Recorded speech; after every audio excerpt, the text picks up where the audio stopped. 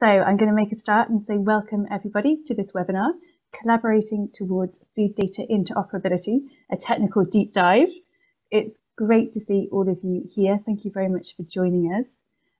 Obviously, introductions are already underway, so thanks for keeping those coming in. I should introduce myself as well.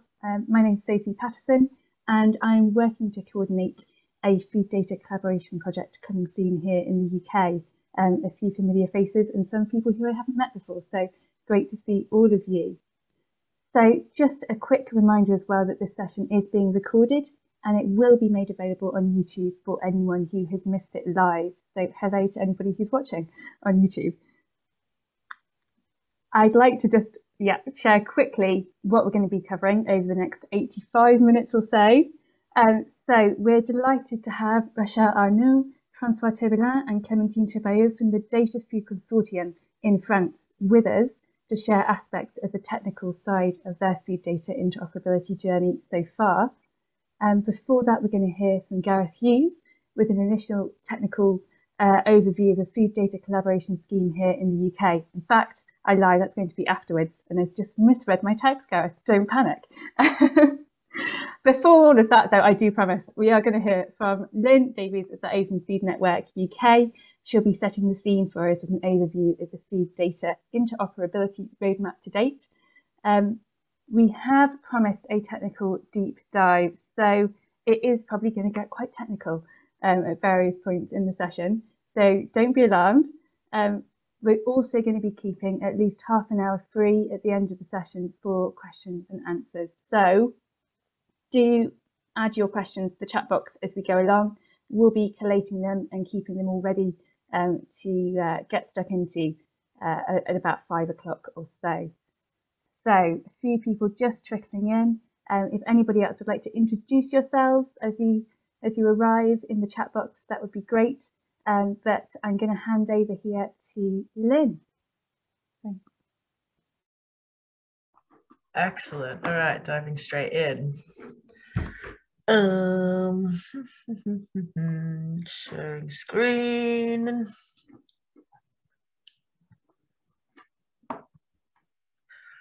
Okay, cool.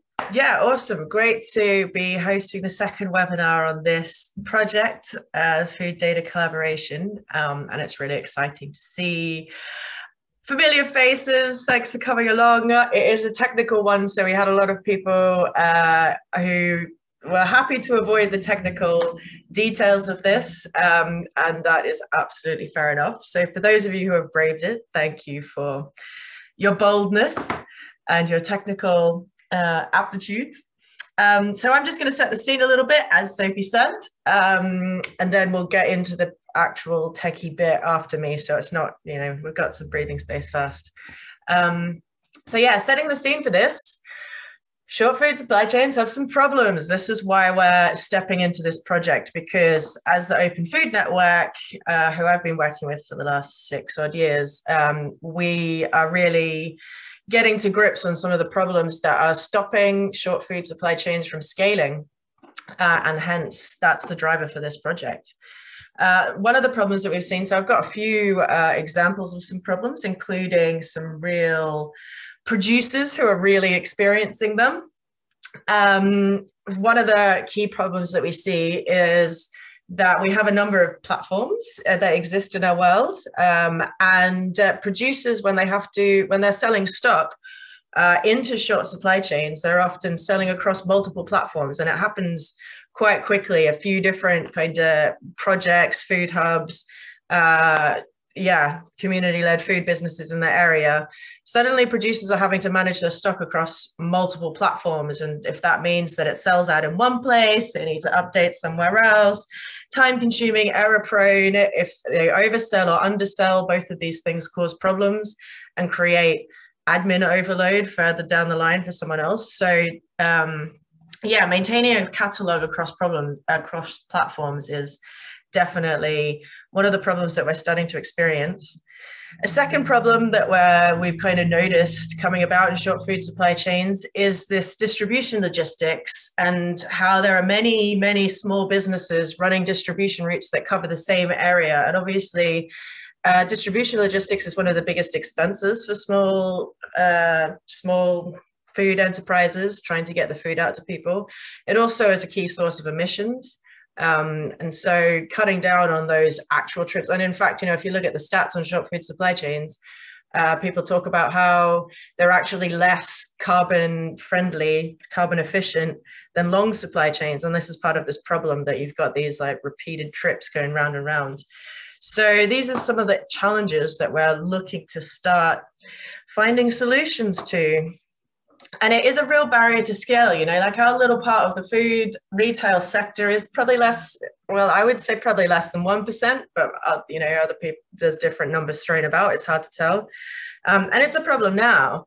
And so like, if we want to try and get try and transition where larger scale farmers start transitioning to agroecology and supplying alternate food systems, which, recent research by Sustain said that most farmers do want to do. We can't expect them to try and manage their stock across a million different systems. And these systems, we're not just talking, say, food hubs and veg boxes. There's also the procurement sector. There's the hospitality sector. There's direct sales from farm. There's point of sale in shop systems. There's spreadsheets that people manage on the farm. There's a lot of different tools that need a lot of different data. And if you're putting that data in all of these different places, so you're going to spend a lot of time doing it. So yeah, it's a massive barrier to scaling our sector, and this is a problem. So what we're talking about here is about building collaborative infrastructure that's going to enable this. It would be obviously far simpler if all of these digital systems could talk to one another. And so there's a few ways to do this. If you're looking at data interoperability, you could just create one-to-one conversations between platforms. That creates this exponential problem if you're trying to do hundreds of platforms all with one-to-one conversations, data exchanges between them. There's the model that we see most often in the marketplace where the winner takes all. So you get a big dominant player like Shopify and everybody just works to their standard. And it basically just it cements that player's position within the marketplace. And more often than not, they're the ones with the big bucks behind them, probably being quite extractive and certainly not creating wealth within communities as they go about this model. So this is why we're looking for this interoperability approach with the open standard, where we're all kind of talking to this common language between each other. Yeah, and so doing this, obviously, it will have a lot of challenges, and this is what we're embarking on. There's clearly a governance challenge to this, which is not the point of this talk, but I do want to just touch on it briefly. The governance challenge around this, can we build a shared vision for short food supply chains? What does that actually mean to build that shared vision? And then to invest in the infrastructure around it, to sit together at the table and continue to build this shared infrastructure with a commons type approach. It's no small problem, and it certainly hasn't been something that potentially many of us are overly practiced at. So the governance challenge is going to be a significant part of what we're exploring. But to be honest, can we afford not to do this? I think when you look at how COP's been going in Glasgow and the lack of leadership that's being shown in addressing some of these fundamental challenges of our times, it really, to me, shows more and more that folks like ourselves have a significant role to play in what this transformation looks like. But what we're really here for today is the technical challenge behind this. And so the kind of roadmap as it's been mapped out so far over a multi-year period looks at kind of starting to take product catalog and stock problems into account, and create that interoperability, then moving along to looking at orders and who has ordered what and when to deliver it. And that will lead on to being able to optimize this logistics problem, which we also touched upon at the start.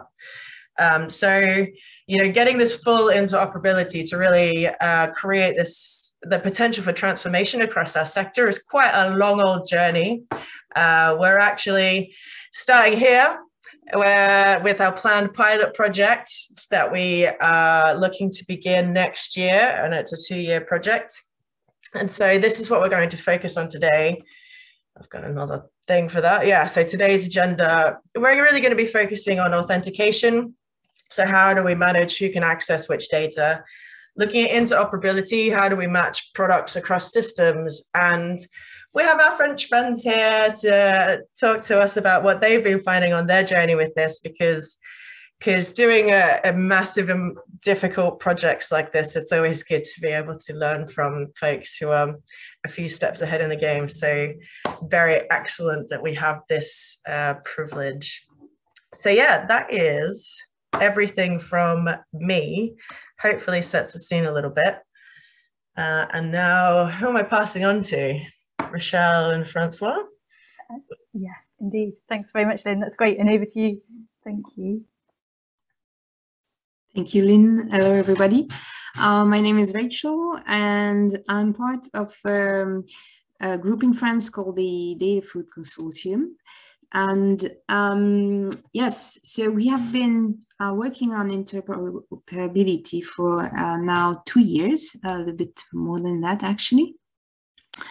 And the starting point, which we already grasped a little bit in our first webinar, but just to give a very short overview, was really around existing platform in France, trying to work with the similar producers and having a lot of issues around shared product catalog, but also, as you mentioned, Lynn, logistics and other topics of collaboration issues. So we gather quite a lot of platforms around the table to talk about this problem. And especially at the start, we had the Food Assembly, which you maybe know in the UK, but also the Open Food Network and the Suclio platform. Suclio is a very big platform in France, especially around local government procurement in terms of delivering food to canteens and so on. And what was really the starting point of bringing all these platforms together is local and short food chain systems, and how we could better collaborate and build a standard. So from this starting point, we basically gather ourselves around some values around we really want to be able to improve the environmental impact of short food system organizations. We want to publish everything we are doing under open source licenses. And in all this, we want actually short food system to be able to scale and actually become bigger than they are today. This slide shows you actually who are the partners today. We have some active contributors around, first of all, the Virtual Assembly. So the Virtual Assembly is a non-profit organization based in France and specialized in semantic web. So to build our standard, we chose to work with semantic web technology. So we are going to deep dive a little bit more in this, and the Virtual Assembly is one of the key experts in France around this type of technologies. And we have also a lot of institutions like INRAE, who are mostly research institution who you might know as well, and who are also helping and contributing to the project. The rest are mostly French, very French platforms, but you might know as well Open Food Facts, which is an international database on products. All this work that we have been doing for 2 years has been financially supported by the city, the region of the city of Paris, Île-de-France, and some private Foundation Carousel and Foundation Massif. So a very French picture and scene, but our work never intended to remain French. So we always documented everything in English. We are super happy that there are discussions starting in the UK. We also have very good feedback from groups in Belgium. So yeah, I want to pick up on one Lynn said on governance. Today, this group is facilitated by the Open Food Network in France, but we are looking to create a separate non-profit initiatives to structure our work. Yeah, we'll be happy to also have this discussion with you guys and see if actually we are building something very French, or if there is ground for building something more European, given the nature of our work. Last but not least, I wanted to mention that so far we have, with the main contributors, a lot of active and older platforms, but we are more and more contacted by actually startups who are building their platform from scratch and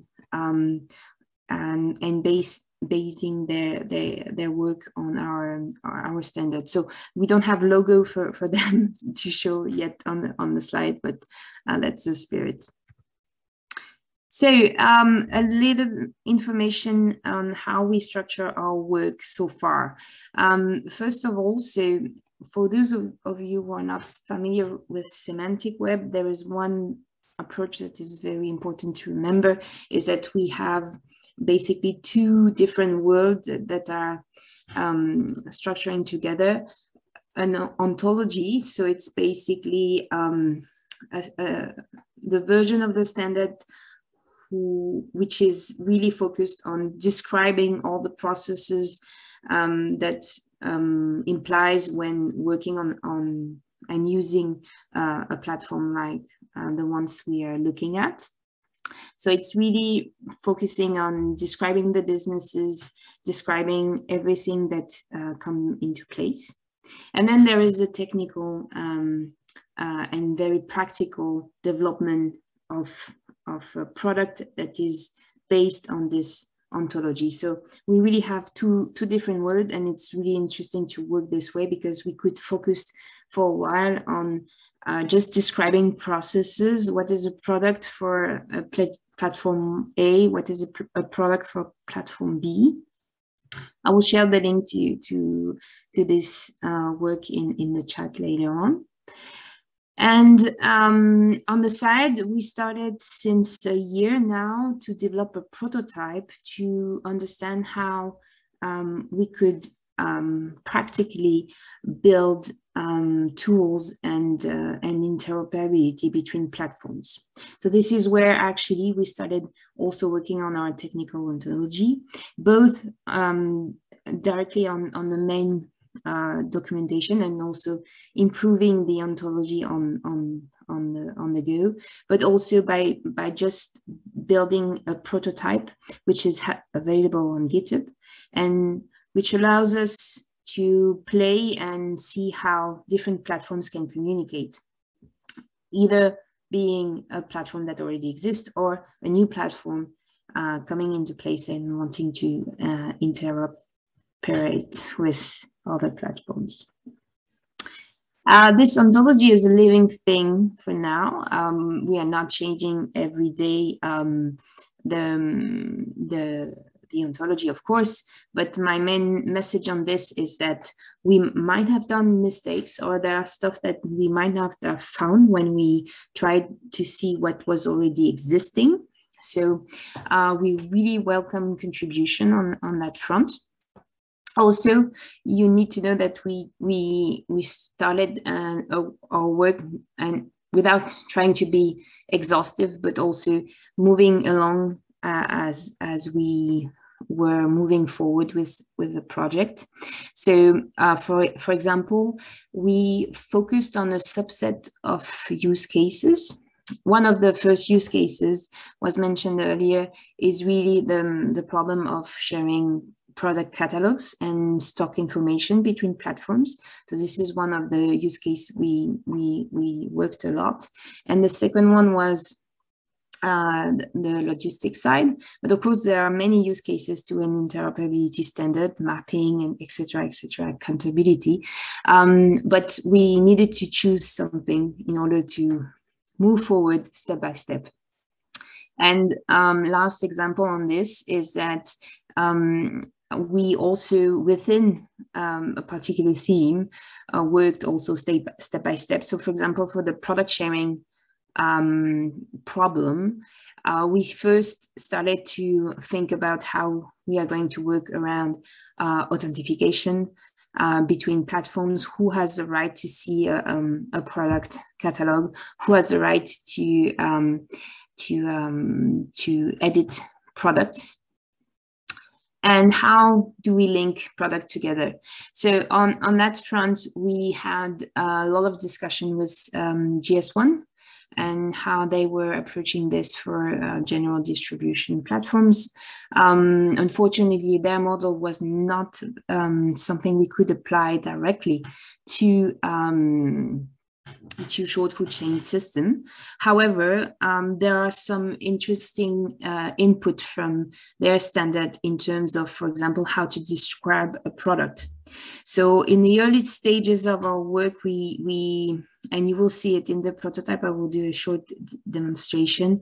We never really cared about getting the description of a product right. We first wanted to set up the infrastructure and all the authentication problem and flow basically between platforms, right?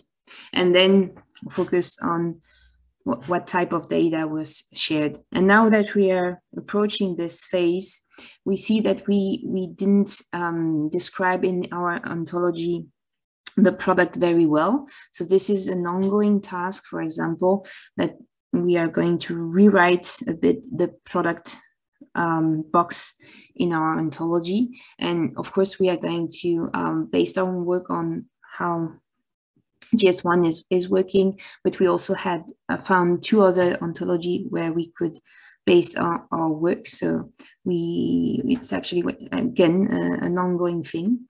And also on a more meta level, the ontology might change a little bit because we were contacted as well by another community you might know called Value Flows.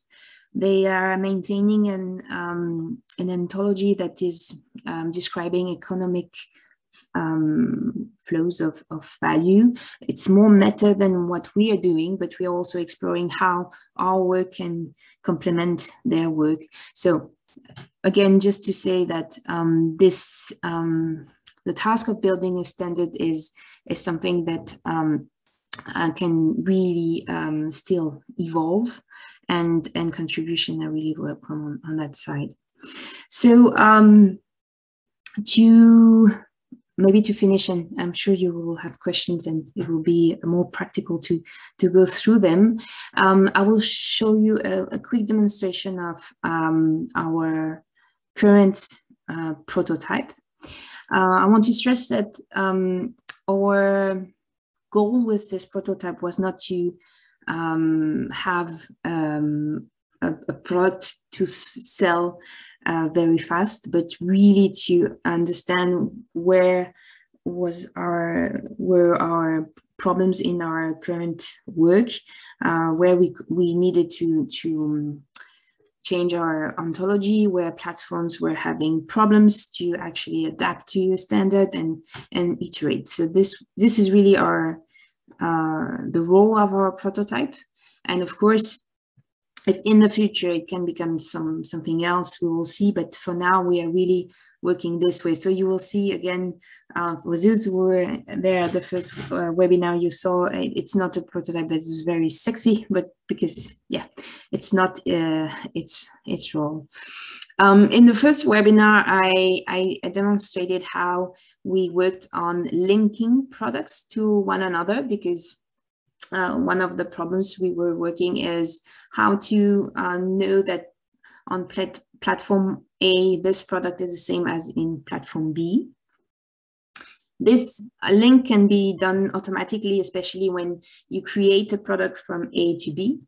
But if the product is already present in A and B, you need to manually link them. This link is done manually for now in our prototype because we think this is a use case that will only exist with existing platforms, and in the future, the more we move forward, the less we will need this this manual linking, because we would mainly create products from one to another.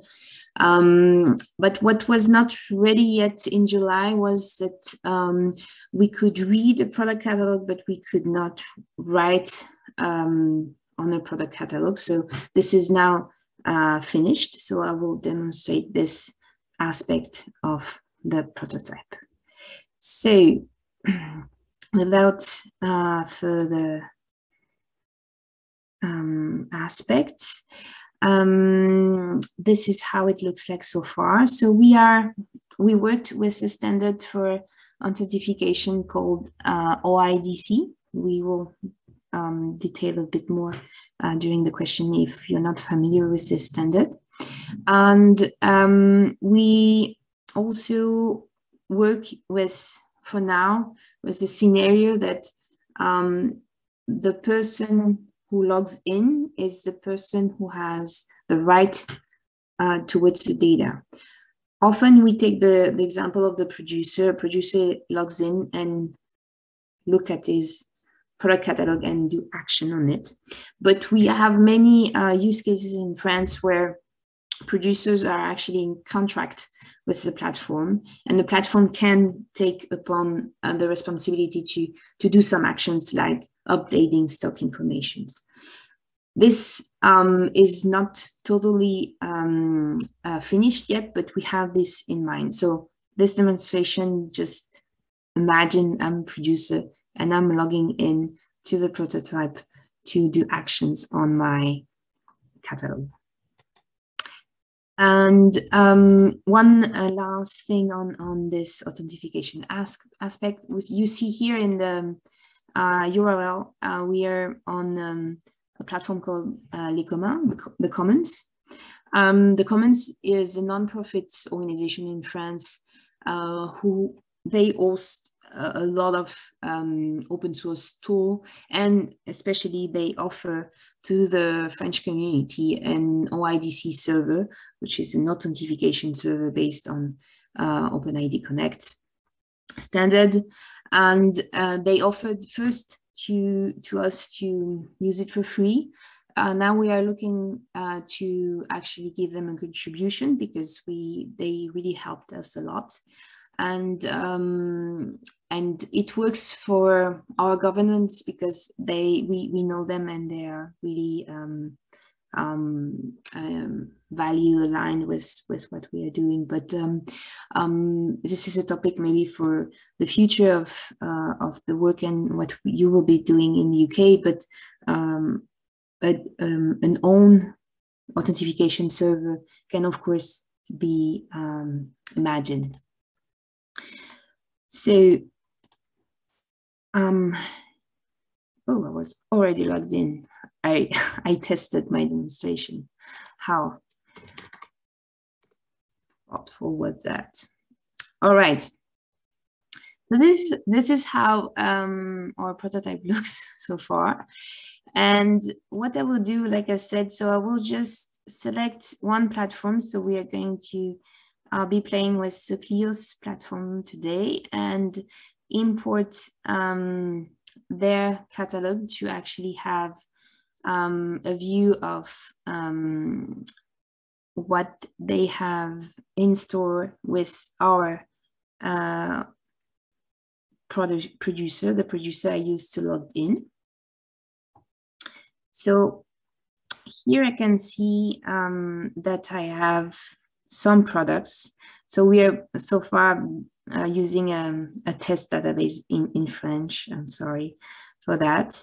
But I can see that now I'm reading from this prototype product from the Clio platform, which was my intention.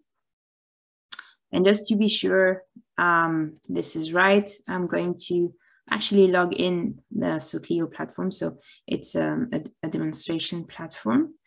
When I'm trying to log in, you can see that I have the option to log in with l'e-commerce, so the authentication server we saw.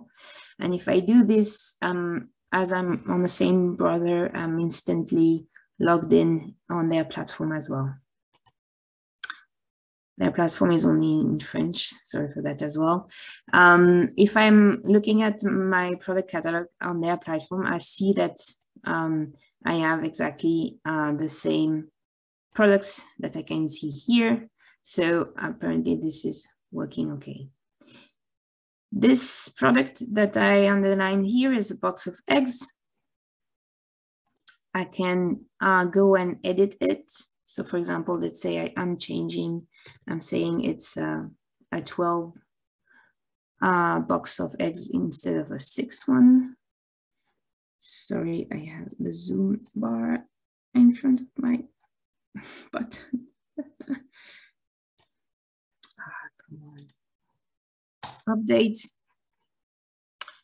And so if I'm going to see my here box of 6 eggs, if I reload, I can see that it has changed and it's now also a box of 12 eggs.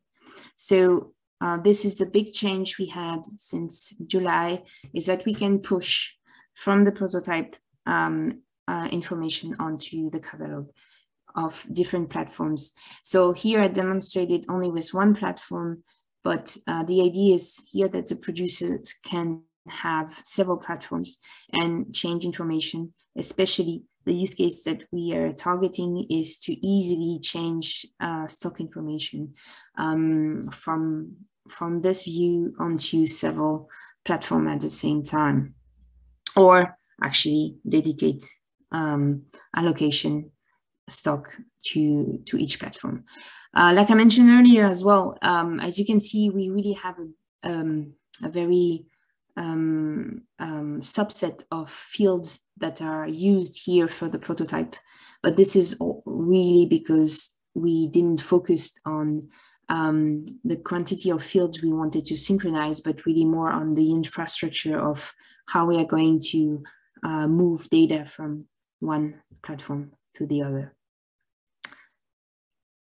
And I think I'm over time already. I will stop here for the demonstration and we can go a bit deeper afterwards during the questions.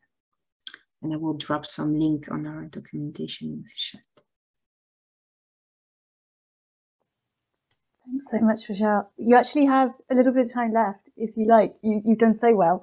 So it's entirely up to you whether we want to move forward into Gareth's section now. Okay, actually, I speed up, sorry. I hope it was clear. But let's maybe focus on the question then and have a discussion. It would be nicer, I think. Sure, excellent. In that case, Gareth, it is over to you. Okay.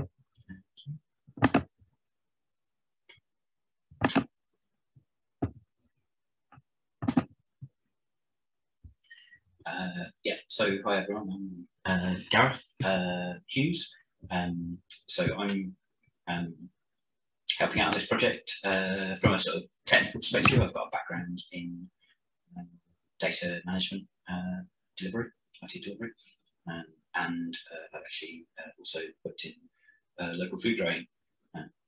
So this is some salad that we grew a few years ago. So yeah, let's get straight on to talk. So I'm going to talk a little bit about the schema now. We say schema, really, so the ontology is written in OWL, if you're familiar with that, based on RDF. It's also available in RDF. And so it's a very standard graph-based sort of web ontology, describing what we needed to describe, I think, really for food distribution. So there's kind of three principal areas to that. Products, which is sort of fairly self-explanatory. You know, it's not all food, obviously. I think a lot of local businesses are sort of diversifying a little bit into other things.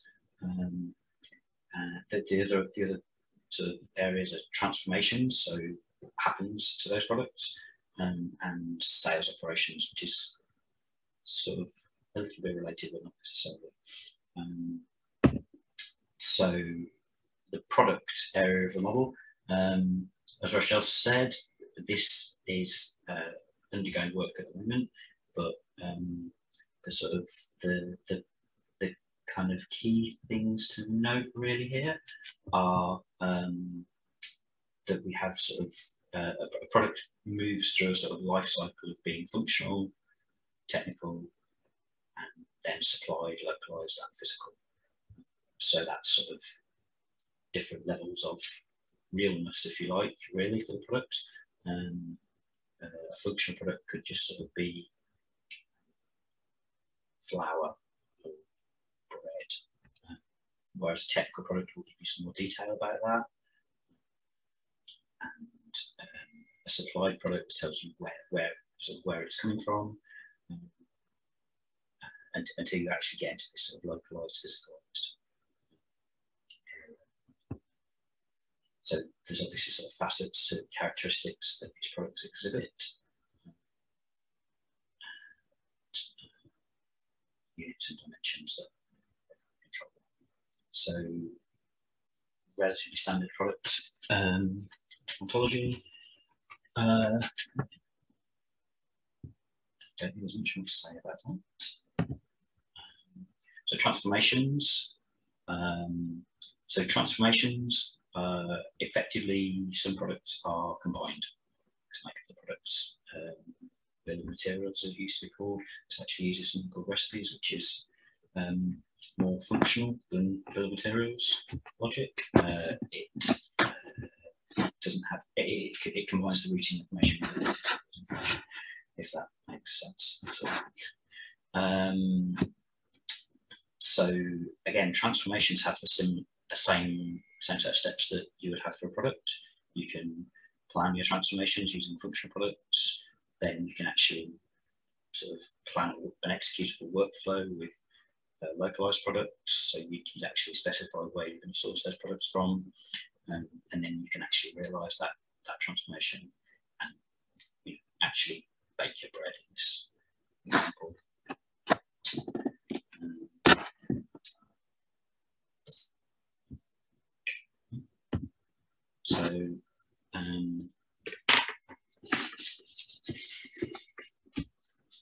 So sales operations.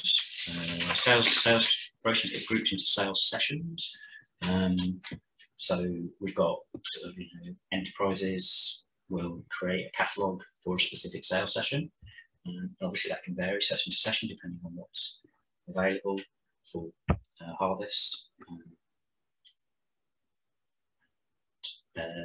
You can create product catalogues at different levels, functional or technical. It's sort of really transparent. But it has a defined start and end time for a sales session, so that's quite distinct, and it doesn't matter if it's an online session, if you're open for orders for a few days for a weekly drop, or if it's a physical store, you just have daily opening times. And customers order the products, select whether it's distribution or delivery and how they can pay.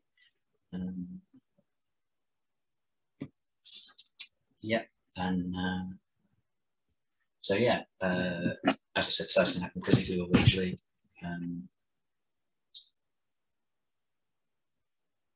Farmers markets, that kind of thing.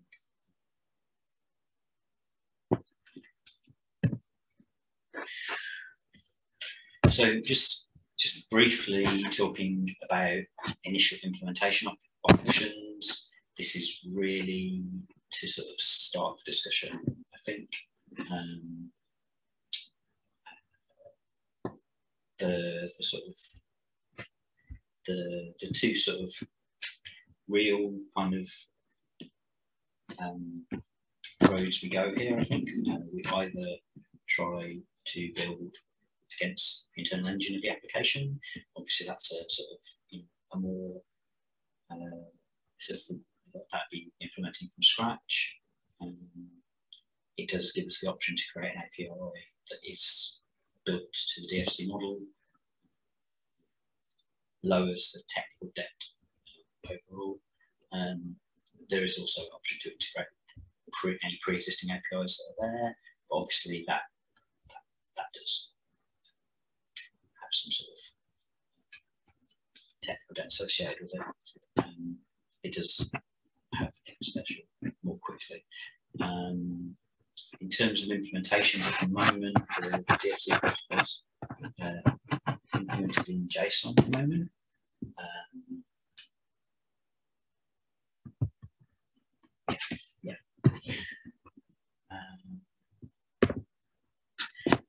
The thing that I don't think is really up for negotiation at the moment with the DFC protocol is authentication. So as Rochelle mentioned, the DFC standard uses open ID authentication, OIDC. So that's independent of platforms, and it allows a single sign-on across all the platforms, as you saw in the demonstration. It does mean that the platforms have to implement OIDC if they haven't already, and allow the associate with the selected service. So in this case, the French project are utilising their common, which is an organisation, promoting strategic thinking for the commons and provisioning IT tools that help people to implement and organise the commons. So I don't think Rochelle mentioned, but there is a process ongoing at the moment with the French project to become an authentication provider within their common. So there's a separate domain that's been implemented now for DFC, which is quite crucial because that means that there is control within DFC of sort of who can authenticate, and that's really about that kind of managing, edge management, as it were, and controlling entry to the commons. So yeah, there's definitely, I think, questions about whether that's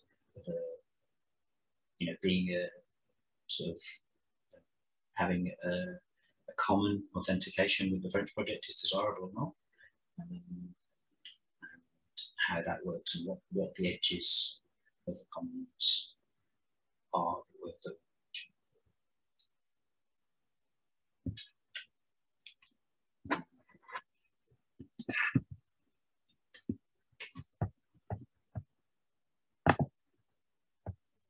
So, thank you so much, Gareth. That's great.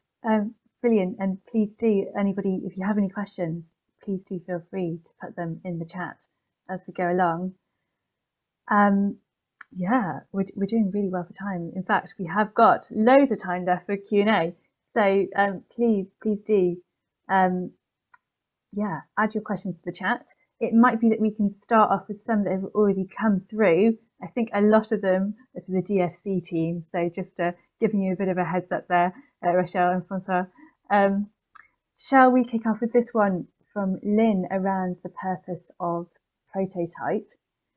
So the question is the intention that producers will use the prototype, or is the prototype just for testing and all of that updating will happen automatically between the platforms as stock is sold or updated?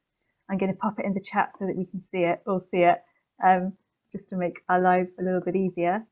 But yes, if you feel able to tackle that at the DFC end, that'll be great. Thanks.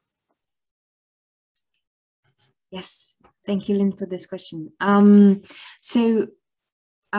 are several answers, actually. It's not a yes and no. The prototype is really here to have a playground. It's not supposed to be a finished product. However, we know that at some point we will reach something that is close to being usable, and we will want to test if this is really working with real data and not the testing catalog we have until now. And for that, we have several producers lined up in France and who are waiting and to help us really test proof the prototype in that regard. And as we know them also very closely, maybe, I don't know, at some point we will also let them in exchange use it if it really works to quickly update on their end. The question of automatically synchronizing everything is also on the table, to be honest. And this is more also a question of a finished product than a prototype, because we will see, but there is, once our goal is first to finish the standard. Once the standard is there, there are several options. Either platforms are actually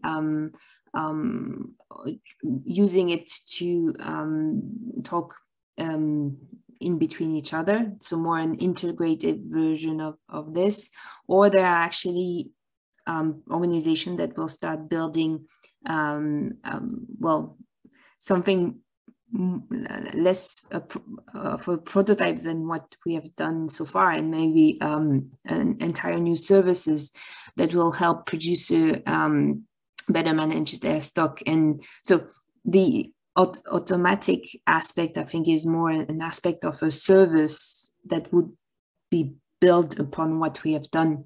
Our goal is really to lay the ground, have the standard working, and then is it automatical or on the press of a button is more, I think, a service question rather than a standard question. But I'm really happy to talk a bit more about it.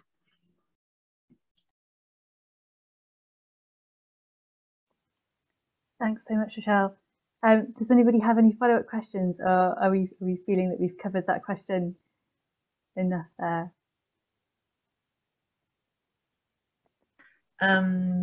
Yeah, I mean, I guess just kind of getting a real feel for like how the intention for it to be used. So like the idea, I guess this is what I'm understanding, like when we get towards finished product, it's not a question of asking producers to log into a new platform, a different platform, that becomes the place that they upload products. Like actually that's not the intention at all.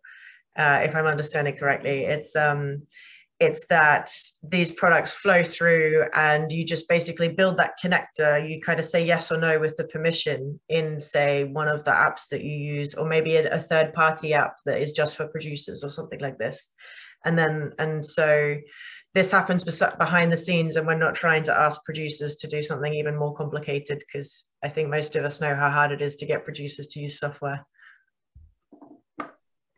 Yeah, exactly. So for our prototype, we use a third-party approach because we needed a playground, and the playground couldn't be the platforms that are already in production and used, even if they have demonstration and staging server. This was not enough. We needed somewhere we could play. So the prototype is really this. Then once we will reach a bit more a stable version, I think we will have several scenarios. For the most active platforms around the table currently, I think as they already have partnerships, they will look into something that is maybe completely automatical. Like they have producers that already have a favorite platform, they just want to connect this platform to another. So this will be a scenario where the producers continues to see one platform. It's just that this platforms gives them also warning, saying, hey, by the way, you're about to push, this is also going to go on this and this and this platforms. Are you okay to go through? So this will need a little bit of UI tweak, but it's not an entire new platform in the middle. And this is possible with what we have done so far. And also, I'm also saying always producers, but in some cases it will be groups of producers, or even the platform itself. Like I said, we have platforms around the table where they have contract with the producers to act for them. So in some cases, it will actually be the platform itself that will push to other platforms because they have the power over the data they're maintaining. Thank you so much, Rochelle. We've got questions flying in thick and fast. I wonder if it's worth picking up on some of the most recent ones. So we had a question from Dill asking, presumably each project or system that seeks to become interoperable has to work to build bridges from the API to their existing systems. Can you comment on how hard or easy this is likely to be?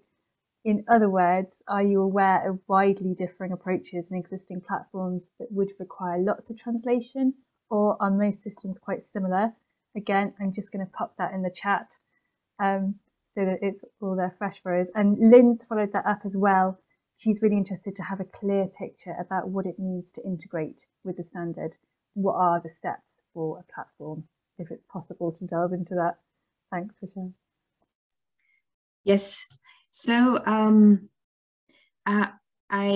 of course, each platform is different given whether or not they already have experience in API, whether or not they have technical standardization solution that is fit for that, etc., etc. I think that there are two steps so far on the platforms we have had joining us recently. The first step is implementing authentication. So it could seen as a huge step, first step, and maybe François, you can complement on that, because it's basically managing a different way to log in into your platform. However, the OIDC is really a standard, and I think this was also one of the questions. It's the standard on the web currently to handle authentication. So it's something I think all platforms will be interested in looking at, whether or not they are interested in DFC or standard or not. So this is quite interesting. Most major big platforms have an OIDC integration. I don't know if you saw on the demonstration platform I took, you could log in with Les Communs, but also with Facebook, Google, and Microsoft. All these big actors have an OIDC login options. This is, I think, one of the biggest steps, because afterwards it's basically building an API and matching it either with the existing API, like Gareth mentioned, or actually using this API as your main API product. So it's not something technically difficult from what I understood from other platforms, but again, I will let other technical members of the team change what I'm saying. What takes us time is that we are doing a lot of back and forth on, okay, we tried this, how does it look on the prototype? Okay, we went down the wrong route and we changed. So I think we are at the 6th version of our API today on the prototype, but that's because we needed to have this journey as well. So for platform now coming in and looking at at least the product aspect of the prototype, it's pretty straightforward. It's half a day to understand how to match the fields and producing endpoints, and that's it. I don't know, François, if you want to add something on that. Yeah, sure. Thanks, Rachel. So it was pretty clear what you said. So I'm François. I'm a developer, and I'm helping at Data Food Consortium to build and to build the standard. And so yeah, about so there is really two parts. There is one for the authentication based on OIDC, so OpenID Connect, which is it's not that it's built on the OAuth2 standard, which may be more a famous standard for authentication for people, but it's really, really related. You know, it's there's just an extra layer on top of it to build with to deal with scopes, for example, which will allow users to authorize you will allow platforms to authorize some kind of data or not. A part of that, about actually the biggest challenge, how to say, for OIDC, you can find library to help your platform to integrate it quite easily, as it's already a standard. For the API also, you can find libraries to help you to render the JSON file format we want, but the work we have to do is to do the mapping between the DFC data model and your existing data model. So this has to be done manually for sure, but the ontology on which we're basing the DFC data model is we build it in a way it's really open to any kind of possibility. So it should normally be quite, you will find all you need to plug the data model, your data model with the DFC data model. That's it. I hope it was clear, but don't hesitate if you have a further question. Thank you so much, Francois. Now, forgive me because I'm not the most technical of people. It may have been already covered, but Jill did have a follow-up comment as well, just mentioning that he imagines that some producers will want to make some products available on specific platforms, but not necessarily on others. It seems like a tricky problem, starting from a particular platform which doesn't know about other platforms. Is there anything that you could say at all on that?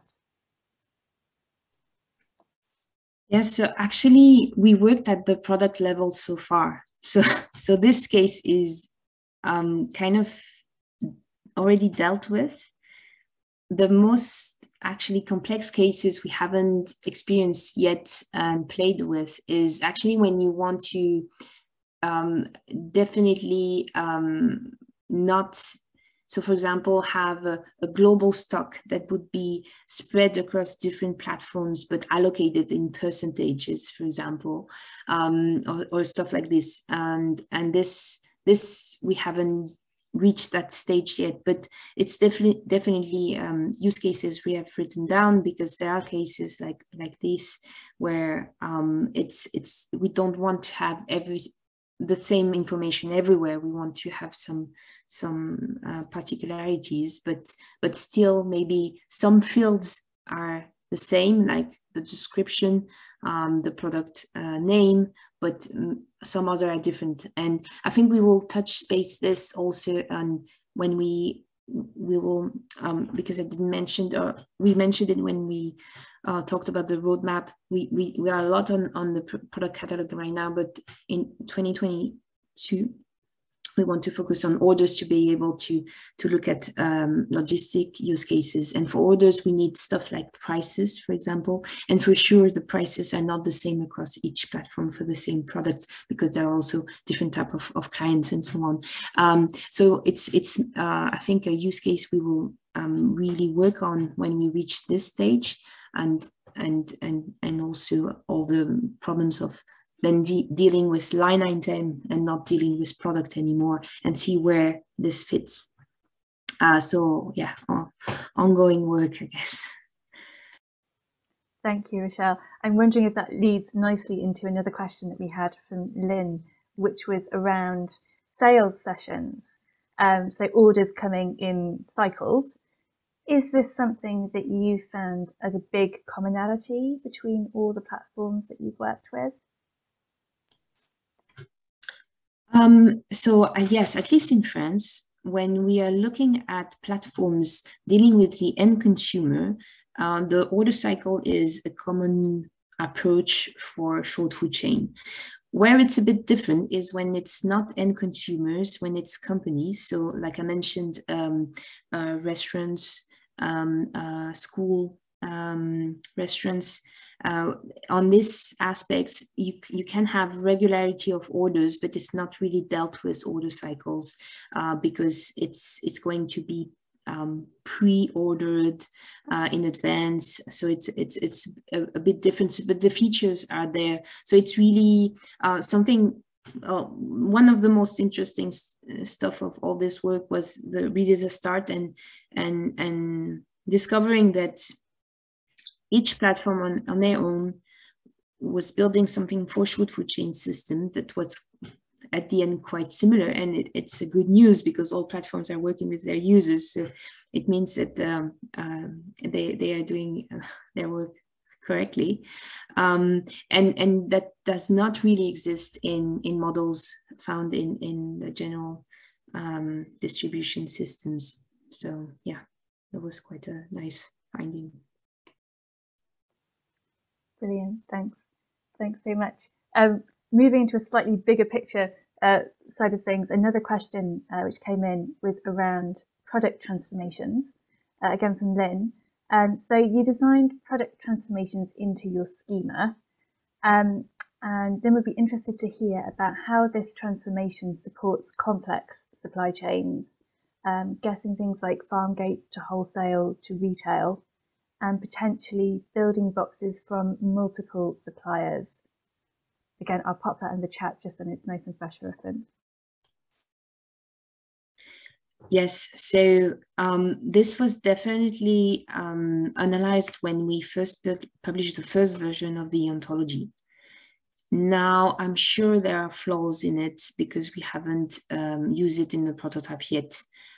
This is really something that will come with orders because then the boxes is a product, but it's also a more finished product that is going to be ordered. And sometimes, at least in France, I don't know how it is in the UK, but the box can be made by the end consumer directly on the platform. So it's a product that is not fixed in the product catalog like any other. So untouched ground, but we definitely want to deal with this use case. So yeah, looking to learn on that. Thanks, Rochelle. We've got a big question in from Dylan here, who is asking, just I think checking a few things first of all. The data being managed here is a supplier's product catalogue, products, stock levels. This data exists in one or more providers or partners. Is there a source of truth, or is it the intention that this state is synchronized throughout this network? So any provider can be a source of truth. Modifications of this state can occur on any, oh, bear with me, I've lost the end of the question, on any partner, then they must be pushed by them to all partners with the expectation that all partners remain in sync. So all of these partners must be aware of each other. Any plans for managing failures? Okay, hopefully that's made more sense to you, Rochelle, than it has made to me. Thank you for this question, because it has been at the heart of everything we have worked on for the past years, because when we started, we kind of moved our work into the model of what exists currently in other systems. And in other systems, you have like a product ID, unique, which has unique information. There is a source of truth, and everyone is directed to this source. Then there is also other models of, for example, type blockchain, where the source can be decentralized, but there's still one source. And we, for many reasons, we also haven't gone into too much. We really chose semantic web for its decentralization aspect, but also this aspect of we don't need to copy data all over the world like we would do in a blockchain model. And so we wanted to avoid also to become an intermediary and build a source somewhere. We are on short food chain systems, so the information should be known and pushed somewhere, but there shouldn't be one actor that governs the information in some way. So in all our work, we are trying always to remove that question of the source. It should be actually a data that is either shared or specifically by the person who owns this data change on some level. But there is not one source that governs the rest. Now, of course, like we said, that there are some practical aspects to understand in terms of synchronization. Currently, of course, many of them have failed, but I think we can count over 150 sales platforms in France targeting short food chain systems, and this is just sales. So we don't have logistics, we don't have accountability, we don't have agricultural planification and all the stuff that producers are using.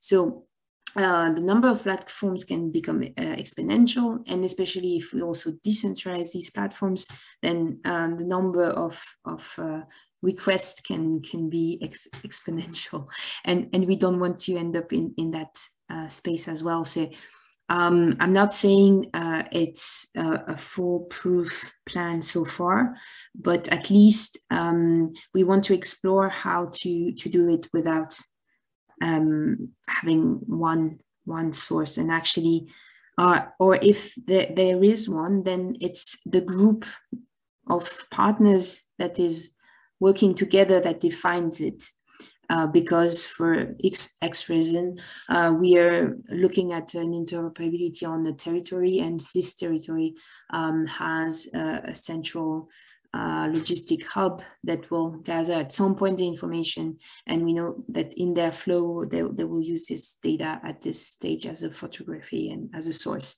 But I think these are edge cases. It shouldn't be forced by the standard to force a source. I don't know if I'm clear on this aspect.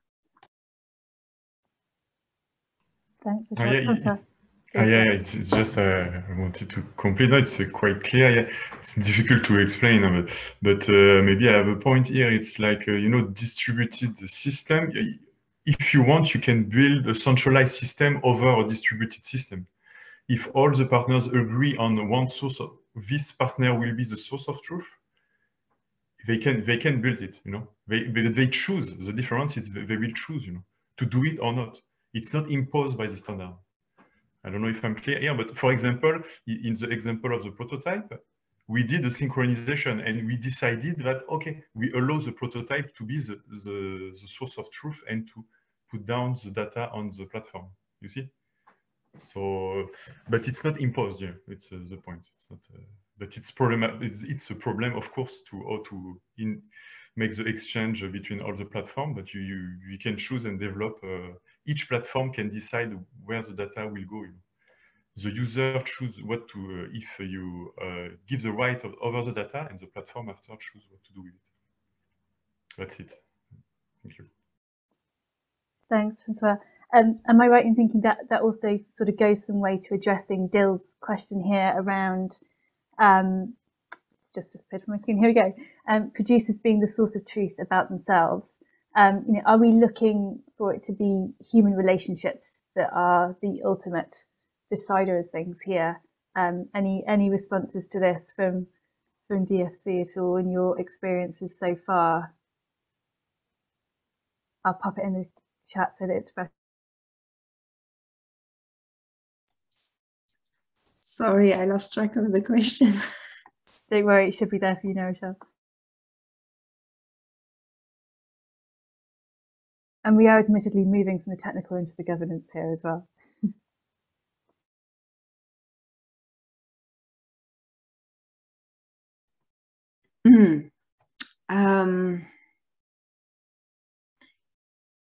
Well, currently, I don't know.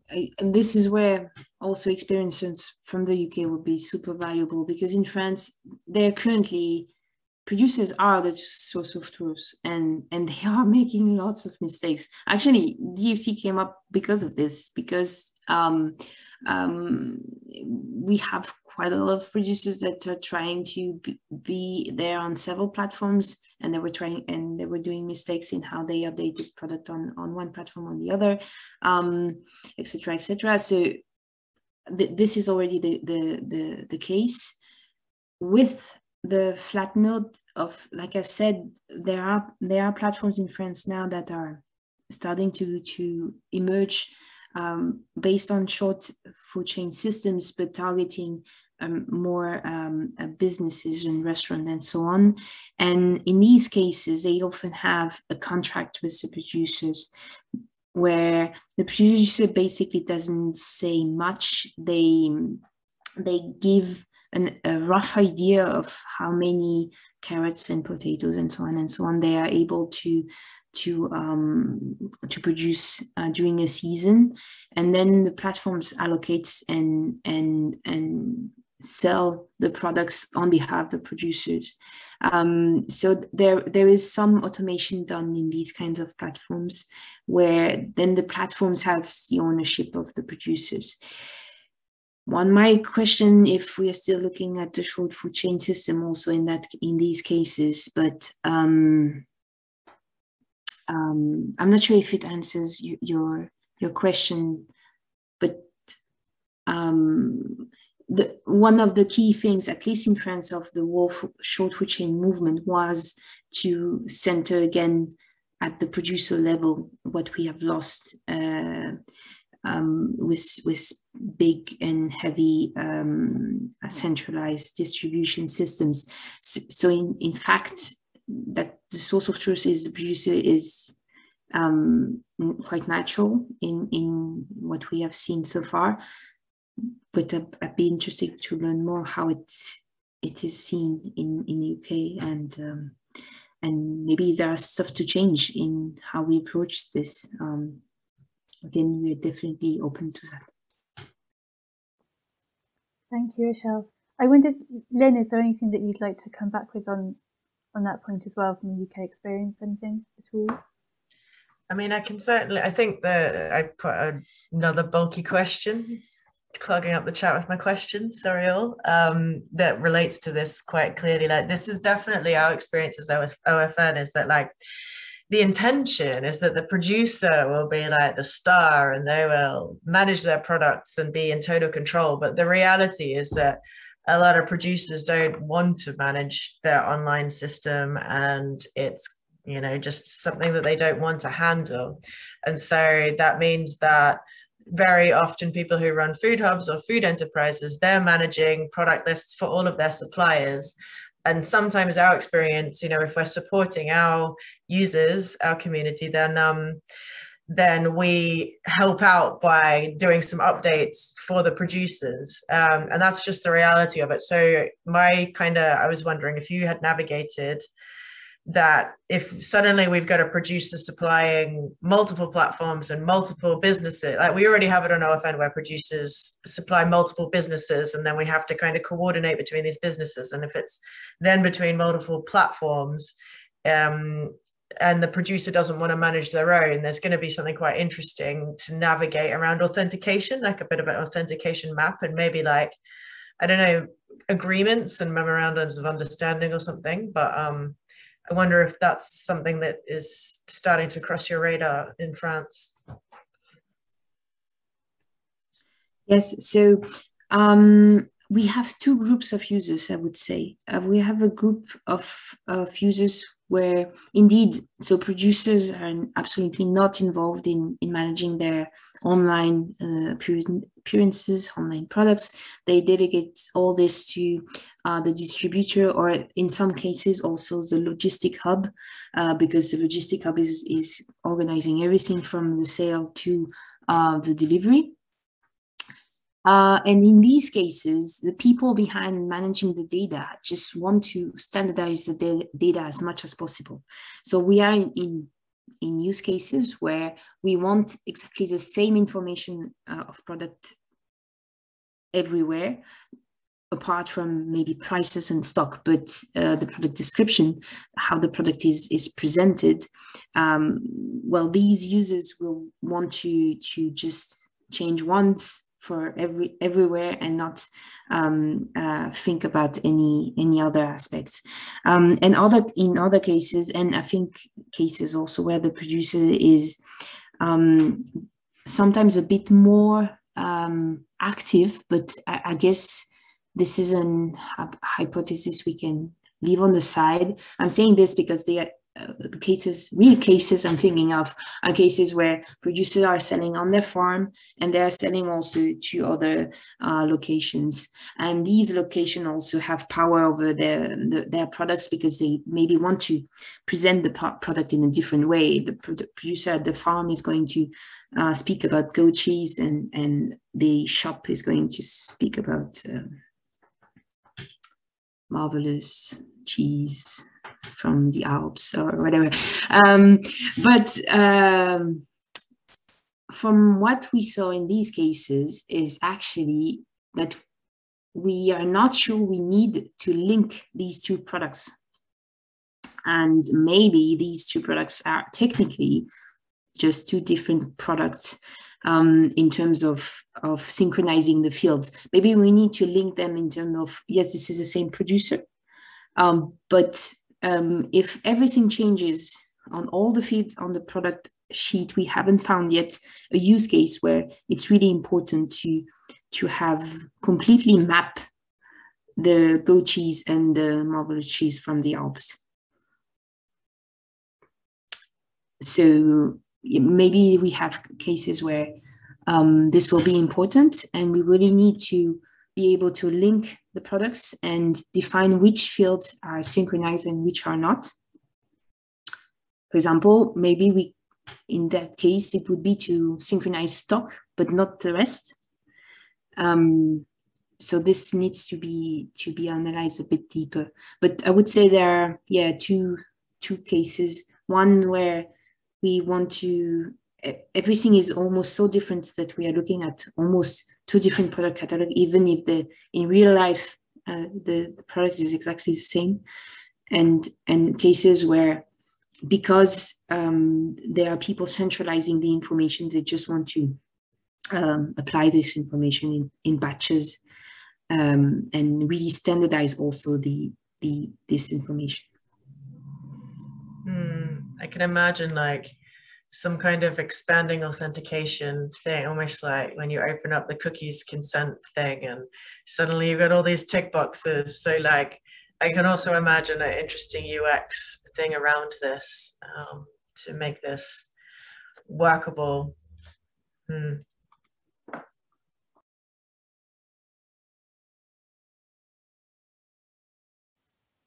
really interesting insights there. Thank you, Michelle. Thanks, Lynn. Jill is saying that he got the cheese example. Great. And that this is also reminiscent of another type of transformation, and a cultural one in this case. Do you keep any comments, thoughts, questions coming in? We've covered quite a lot already, but it may be that there are some more questions out there. So I'm going to stop talking and give everybody a little bit of thinking space for a few seconds.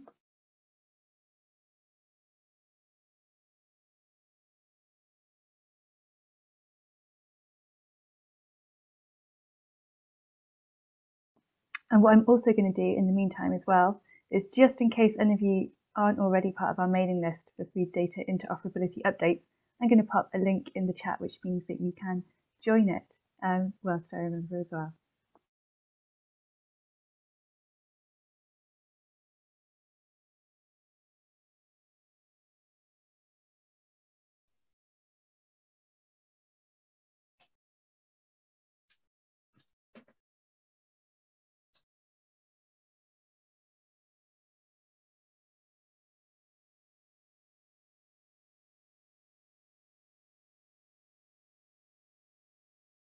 Okay, so we have got a question in from Dylan. Will the standard be publishing API documentation for partners?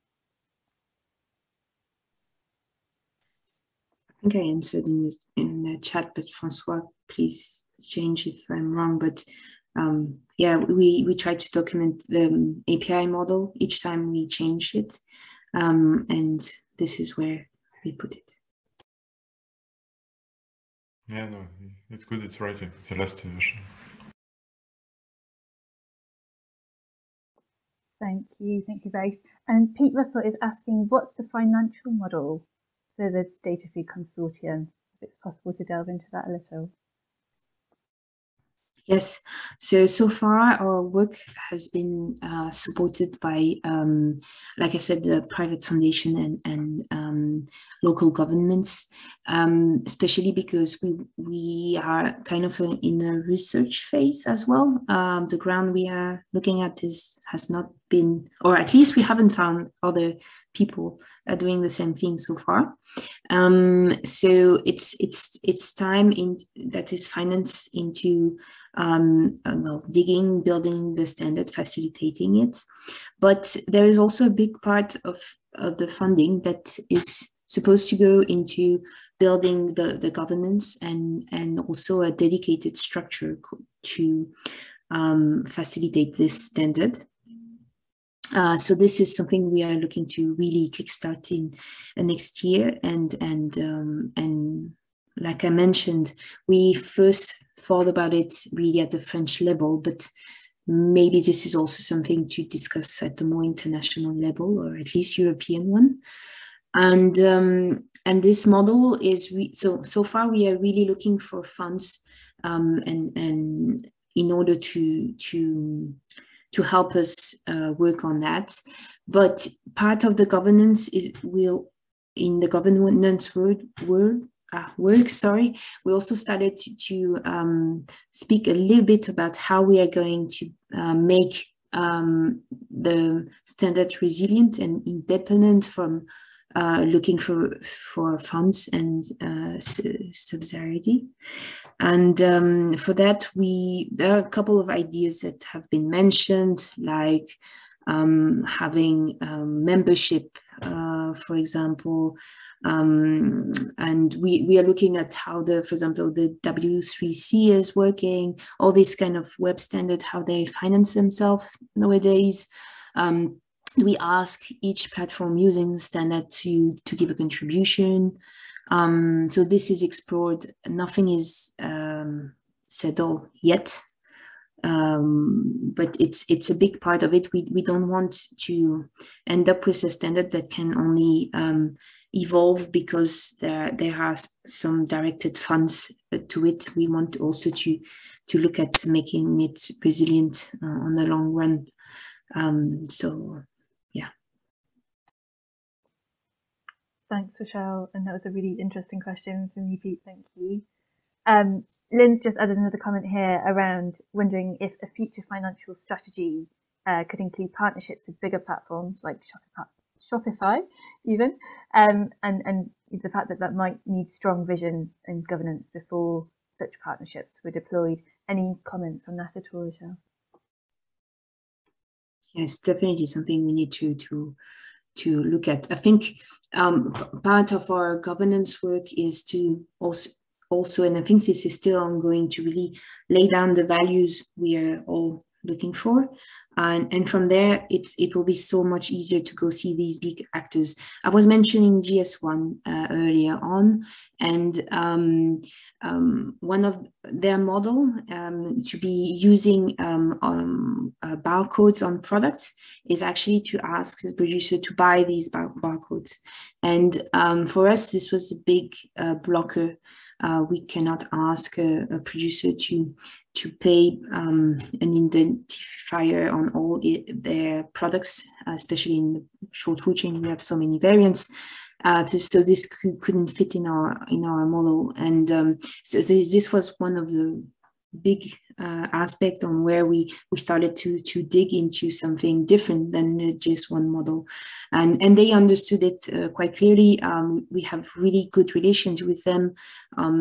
We did an event in Paris where we gathered the whole community. It was at their location. They offered their rooms, but it was very clear that they were not partners. They were just supporting the fact that we were trying to build the standard in the way they did it for the big distribution. So these are examples, but I think that first we really need to stay and understand what we want to do, how, and it will be then easier to go see actors and see how we can work with them. Excellent, thank you so much. Any further questions to be added to the chat? I do have one of my own, but I don't want to jump in ahead of anyone.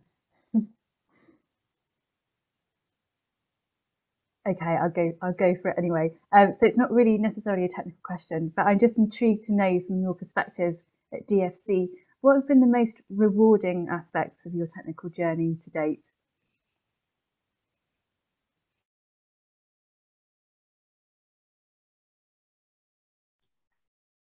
Very good question. François, I will let you answer as well. I think there are several. Like I mentioned, the first seeing that all platforms were actually working on the same path toward short food chain was really interesting. Seeing that actually we can all agree on something and build something together is the second one. I think this is the most the question we get asked the most often is, but why people are and platforms and private companies are actually coming and working together, because it makes sense, and I think this was really nice to see, and then I guess being able to dig into communication around platforms in a way we haven't seen yet in classical integration, but really pushing forward a little bit the interoperability aspect is another one. So it's a journey. But it's really I think everyone in DFC so far in France has learned a lot and changed completely how they saw their business and their impact. So yeah. Oh, thank you so much, Rochelle. Gosh, I've just noticed that we have 1 minute to go. We've managed to fill all of that time with some amazing questions and some brilliant insights. Thank you so much to all of the DFC team there. You've really held everything together with all of your answers and insights. I'm keen that we don't keep people longer than you signed up for.